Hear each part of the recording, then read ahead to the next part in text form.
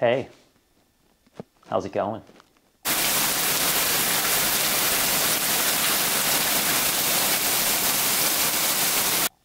So this film is somewhat out of right field. I have two topics I am trying to address today, which I will get to in a minute. But what I'm going to show you first has nothing to do with either topic. Just came out of right field. My allergies are killing me. For some reason in the past, I made these prints. Now, this was the day that I moved to New Mexico. I've borrowed this truck, this Dodge Cummins turbo diesel with all the extra gauges. It was a very cool truck. I blew it up on the freeway and had to abandon it. No joke. But that's another story. I made these prints.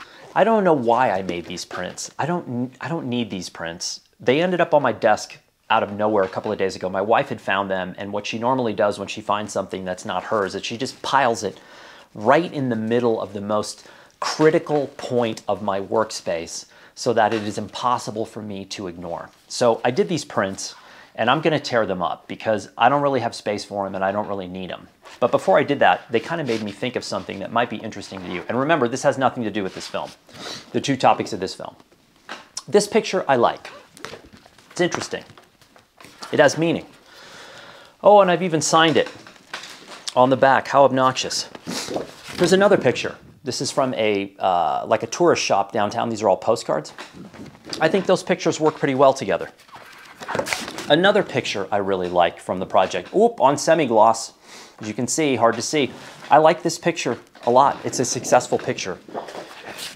I also made this picture of the same guy very, very shortly after I made that other picture. This is a successful picture. Here's where we start to devolve. Environmental portrait of the same man. Good picture? Meh. I'd give it a C. This isn't quite good enough for me. It's a little too basic, but when you're in the field and you're making pictures, you're building, building, building all the time. Epic fail. Barbed wire. Bad sky, not a good photo. Still made it, still printed it, and still signed it and put a title on the back, and I even editioned it as if someone would actually buy that. Talk about delusional. Anyway, that was just a little lesson in printing. When you're out, if you're me and you're in the field with a camera, it's never onesie pictures. Never. There's always, oh, this is a good picture. Then there has to be others that will fit and form what we used to call a picture package. For those in the journalism world, the newspaper world, a picture package was a 3 to 4 picture story. That is minimum, 3 to 4 pictures, minimum to get a little story together. Normally you're looking for 50 pictures. You're talking multi-year project, but that of course doesn't happen for me anymore. But hypothetically in my mind, that guy, that photojournalist in the vest and the scarf, Nick Nolte in Under Fire, that's me in my head, but that's not me in real life. On another completely tangential side note, got a new bag. Shimoda Explore More 25 liter. I love it so far. It's built like a tank, and my needs have changed. Now, I was using this as my normal everyday pack. Yes, this pack that has absolutely zero protection. This is a Cotopaxi day pack, which is also an amazing backpack for what it's designed for. I love this. It's starting to wear out and rot on the bottom, but it has no protection, as you can see, and my cameras were taking kind of a beating, even though it was super lightweight, which I like, but the straps weren't really designed for carrying the kind of weight I was carrying. The Shimoda seems really good so far, but I will be doing a full product review. Just kidding, not really gonna do that. I am gonna mention something about my bags at some point because I have a bag fetish like all photographers, and I use 2 different kinds of bags for 2 different reasons, and I wanna detail those because I get 10 zillion questions about that through a variety of channels. But this film today is a simple thank you. Somehow, I have amassed 10,000 YouTube subscribers. Now, I cannot emphasize this enough. March 18th-ish of 2020, COVID hits. I'm here in New Mexico. Blurb reaches out and says, can you make motion content? And I'm like, I don't know, can I? Is this a trick question? I'm a still photographer. I don't make motion content. I'll try it. I need to learn it. I want to learn it. And I think maybe I have some relevant information. So that's what the whole YouTube thing started as. I never came to YouTube as someone saying, I'm going to try to get as many subscriptions as I can as many likes. I'm going to be an official YouTuber. I am what I would call a reluctant YouTuber. I think the community aspect of YouTube is interesting because 62% of all the subscribers are from overseas. So as an American, that's a very interesting way to connect with people from varying cultures and climates around the world. I think that is interesting. I've also learned over the past 18 months, 16 months, that the photo education component of YouTube, in my opinion, is severely lacking when it comes to the actual acts and art of photography, if you want to call it art, applied science. The educational components and also the imagery side of photography. So much of it is dictated and dedicated by the technology folks or those who are talking and reviewing cameras and equipment and all that stuff, which I find very kind of boring. I think when you're fascinated by things like camera reviews and unboxing videos and that stuff, I think that's an indicator that you have yet to fall in love with the actual images. And I think once you fall in love with images, the rest of it just falls away. And I think every young photographer typically goes through that phase where you want the vest, you want the scarf, you want the specific camera, you want to put a piece of red tape on one of them so that signifies the camera that's going to have color in it. Bear with me, this is what we used to do back in the film era. It was all dumb, it was all nonsense, but we all did it because we just got sucked into the idea of being a photographer. Then we went into the field and realized, man, this is a hell of a lot harder than I thought it was going to be. Then you start doing assignments for other people, and they're not shy about telling you you haven't done a good job or you're not good enough to be able to be a photographer. So I think this side of photography is lacking in YouTube, and I think that I've maybe been able to provide a little glimpse, a little door opening, a little window into some of the realities of being a photographer. So for that, all right, I think that's a cool thing. If I'm sharing information that I somehow scratched together over the years that's relevant to other people, then so be it. So I just want to say thank you for all the people who've subscribed. I still can't really believe that. I don't think having 10,000 subscribers really does anything or changes anything with YouTube. My channel is monetized, but the amount of revenue coming in from the YouTube monetization is so minimal, I don't even think about it. I don't look at the monetization, I don't pay attention to it, I don't track it, I don't try to increase it because it's so minimal, it doesn't have any bearing on my life whatsoever. And I think that's probably a healthy way of looking at it. I think if I was to try to monetize heavily, that algorithm would dictate to me so specifically the kinds of content that would be returning revenue, and most of the time it's the exact content I just described, which is all the stuff I'm not interested in. So I'm sort of in a catch-22 with this. I don't know how much longer this will last.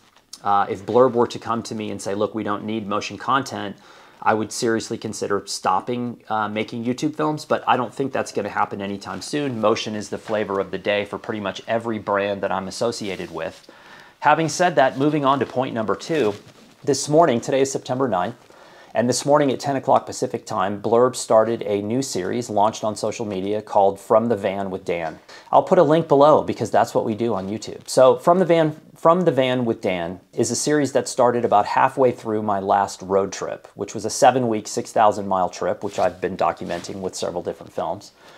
And the outside creative agency came and said, look, we've seen some of the films that you're doing on this road trip. Now, I was completely shocked. In my head, I was like, why would anyone from that agency, or anyone from Blurb for that matter, be watching any of these films that I'm doing? Because they're kind of weird films. I do them basically for me. And then if some of you actually like them, then that's wonderful. But it's basically these things that are percolating in my brain that I put out onto YouTube, and it's just fun for me. So they said, look, we like some of this stuff. Would you consider doing an official series for us called, we'll come up with a name and a hashtag and all that stuff. And I said, of course. I've said from day one, I work full-time for Blurb. That's my primary position in life. And I am always open to virtually anything that Blurb is going to throw at me. It's been that way for 11 years. Very, very rarely have I had to say, no, that's not really something that I want to do. So this was, of course, easy and interesting because I'm already in the van and I'm already making this stuff. Now, because they have different requirements and stipulations as a brand, I cannot produce the same kind of films that I'm doing for myself. I cannot produce those for them. The films that I'm going to produce for this series for Blurb are much, much shorter. They're going to be a minute or less because that fits the confinements of what they need. And I'm not here to be a jerk and say, hey, my films are 30 minutes long and it's me rambling nonstop online. It doesn't matter. I will make what's required for the mission. And like I said, this morning at 10 o'clock Pacific time, the first sort of teaser tweet with the trailer went out on Twitter. I think it might have gone out on Instagram, Facebook. I don't know because I'm not on those platforms. So I will be posting what I would call the long form versions of what I'm going to be making for them. I'm going to do long form versions that I'm going to post here. Because, as you know, there's only so much you can do in 60 seconds. And so some of the things in films that I'm going to be making for them are about topics that I probably would not make on my own, but I do, after all, work for them. They're paying the bills, and I love the people I work with, and I love the company, and I love the product, and I have for 11 years. And I'm not just a spokesman for the company, I'm a user of the product too. So anyway, that was point one, was thank you for anyone who's subscribed. I'm going to continue to produce content, at least for the foreseeable future, unless something weird happens, a meteor, maybe, I don't know, some other crazy thing happening in the world. I don't know. And the second part was to say, hey, From the Van with Dan is going to be this campaign. There's a trailer, there's a bumper, there's some animations, there's a logo. The outside agency did a real bang-up job on that, and they did it so incredibly quickly that I was kind of astounded. It would have taken me a month to do what they did in a couple of days. So, what did we learn? I got a new backpack that I haven't fully used yet, but so far it feels fine. Feels like a tank. Number two, my allergies are driving me insane today. Ooh, I probably sneezed 20 times today. I like a good sneeze. Do you admit it? You like sneezing? I love sneezing. I don't know why. Now, apparently it's as close to dying as we get as humans without actually dying. Is that true? Can anyone illuminate that for me? Enlighten me? What else do we learn? I say thank you when thanks is deserved, and it is in this particular case. And also, From the Van with Dan is a new series, and we will go from there. Oh, last thing. My handy iPhone 12, my communication device, because I am incredibly high tech, as all of you know. I have been texting with someone who is an artist here in New Mexico, someone I love. I like him as a person, and I love his work. In fact, that's his. And that's his. And he just reached out and said, hey, I've been texting with a mutual friend, just wanted to say hi, how you're doing? And I said, I'm doing just fine. I said, you know, I'm making films now. I said, I'm not saying I'm good at it, but I'm making films, and I really want to make a film about you. And he said, I'm down, I'm game. And so come October, when I get back from the next road trip, I will be starting a new series of films on creatives. And he happens to be a painter, but I'll be doing photographers and writers and environmentalists and anyone that I think is interesting and worthy of a film. And I am going to try to make films that reflect what's in here, the sickness that's in here. So do not expect 4K cinematic shots of me with a 20-year-old in a bikini on a thing in Bali. I'm not going there. There's no FPV. There's probably going to be no drone. There's probably not going to be anything higher than 1080 resolution because I don't have a computer that will even touch 4K. So don't get your expectation levels up. What you should expect is weird. I guarantee they will be weird, and they will be different from the films that you've seen before. So that's exciting. I got that going for me, which is nice.